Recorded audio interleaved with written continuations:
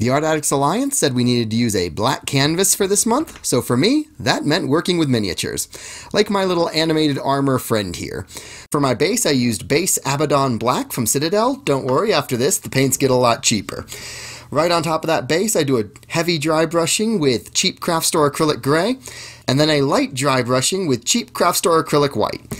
You can see that already gives it some texture and some effect.